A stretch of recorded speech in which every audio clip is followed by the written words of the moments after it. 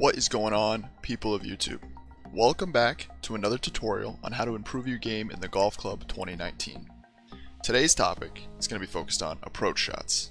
If you didn't see the last video in the series, which was a focus on driving, that will be on the screen now for you to click. Alright, so we have a lot to cover today, so let's just dive right into it. So just like our previous video on driving, we have the exact same goal in mind when going for greens in regulation. We want to try and hit at least 90% in every single round that we play. Once again, I can almost guarantee that if you're hitting 90% in greens in regulation for every single round that you play, your scores are going to improve dramatically.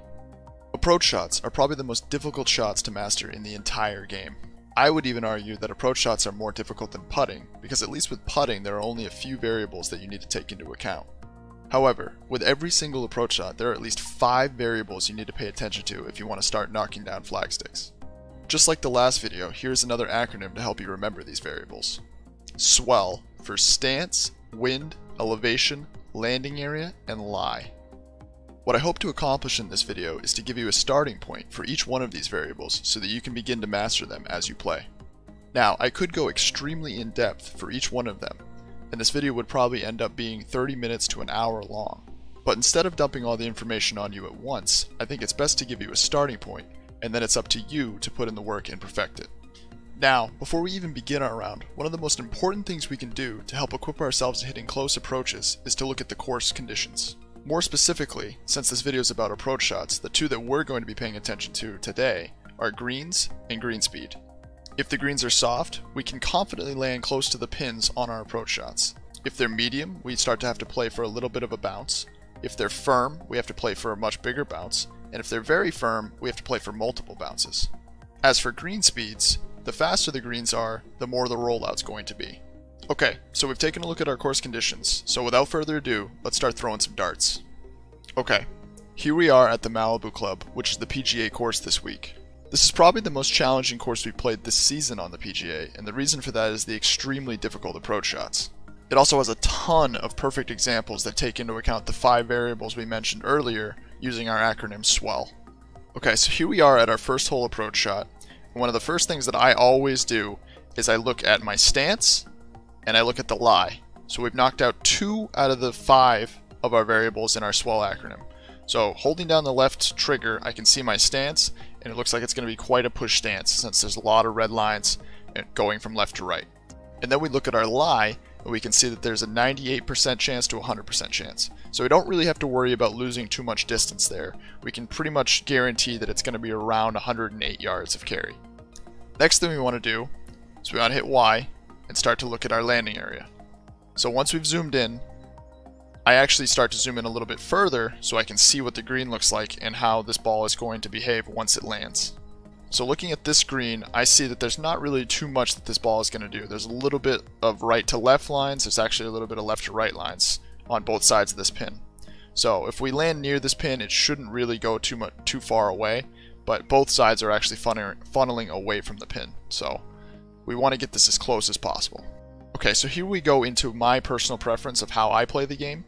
And because I mentioned in the last video I play a push on all of my shots, one of the first things that I do is I center up my shot. And what I mean by that is I take my circle and I put the right edge of the circle at the pin. Because that's where my push, if there was no wind and I had a completely flat lie, that would be the direction that my ball should be going with a perfect push. So the next thing we want to take a look at is the elevation. So if we remember from the last video, 1 foot of elevation equals 1 foot of distance. So for 1 foot up, we're going to be losing 1 foot of distance, or for 1 foot down, we're going to be gaining 1 foot of distance. So 8 feet up, we're going to be losing 8 feet of distance, which is almost 3 yards.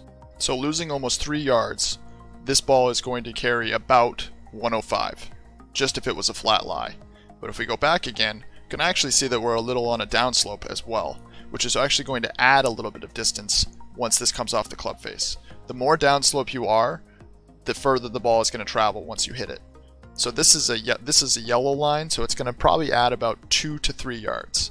If it's red, it's probably going to add at max around 5 yards extra of distance if you're severely downsloped.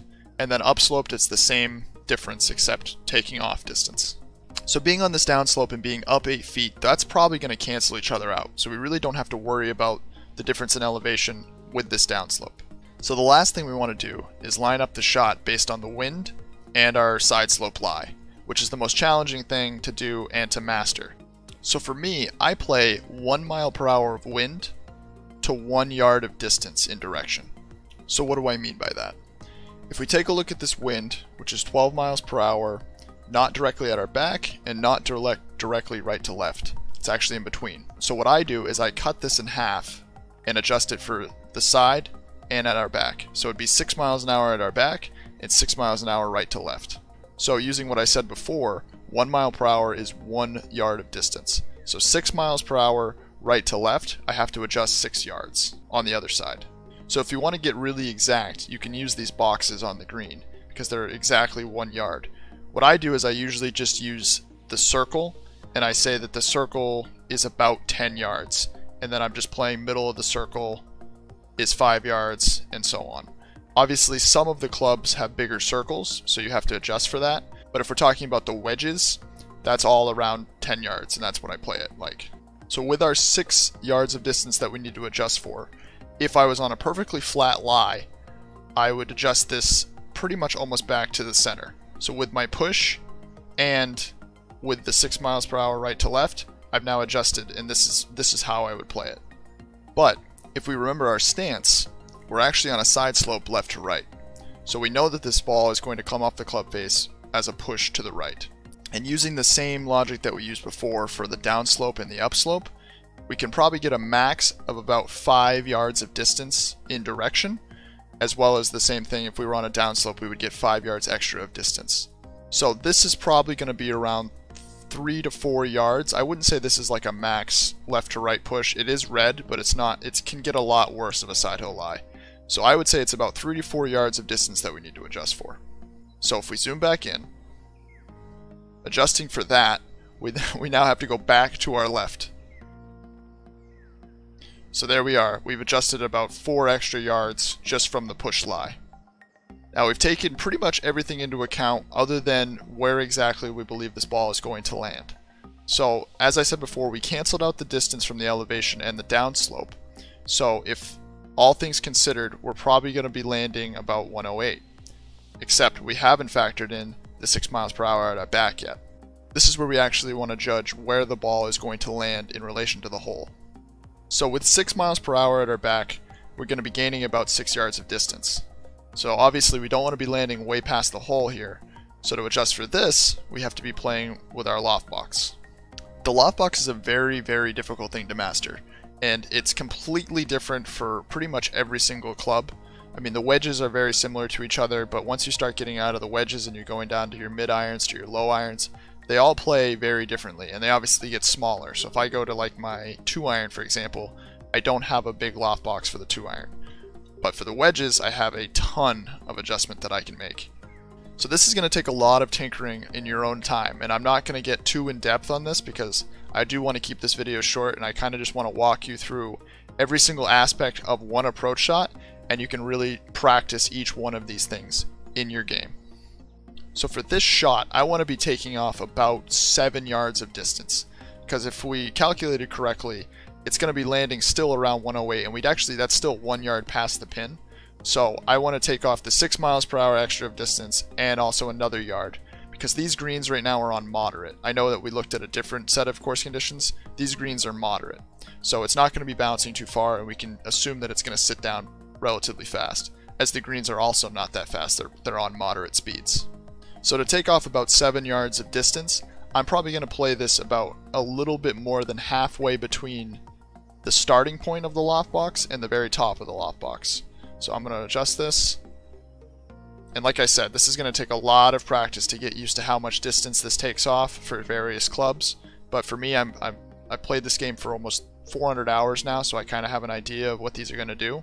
So that's the last step. We've got everything taken into account. Let's just run through it one more time. We went through our stance, we went through our lie, we went through our landing area to zoom in on the green, we looked at our elevation, and we looked at the wind. And we've adjusted for the distance with our loft box. So with all that into account, let's take a swing and see how close we can get.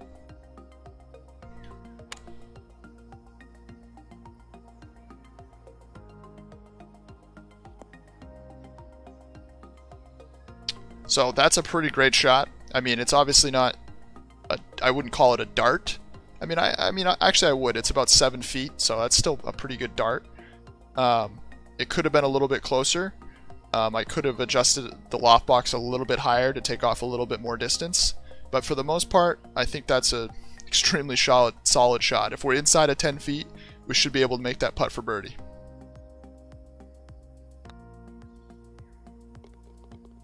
And there's our bird. So as I said before, approach shots are definitely one of the most difficult parts of this game for you to master. It's going to take a lot of practice for each individual variable in every single approach shot. So you're not going to be going out there hitting darts right off the bat after you watch this video. It's going to take practice. I wasn't even able to go in depth on specific clubs, their rollouts. There's so many more things that you're going to have to practice on your own time, because if I was to go through every single one of the clubs, this video would be probably an hour long. But this gives you a basic idea of all of the different variables that you need to take into account for every single approach shot that you hit. It's now up to you to go out there and practice. Alright guys, that's the end of the video. I really hope you guys enjoyed it. If you did, please leave it a like. That really helps out the video. Maybe share it around with your friends if they're also enjoying the golf club. Be sure to subscribe to my YouTube channel and ring that notification bell for the next one of the videos in this series. If you didn't see the driving video, which was my previous one, that should be up on the screen now for you to click if you want to go and watch that now. Be sure to follow me on Twitch. That link is in the description, as well as my Twitter link if you want to follow me on there. Alright guys, I love you. I will catch you later in the next video. I'm out. Peace.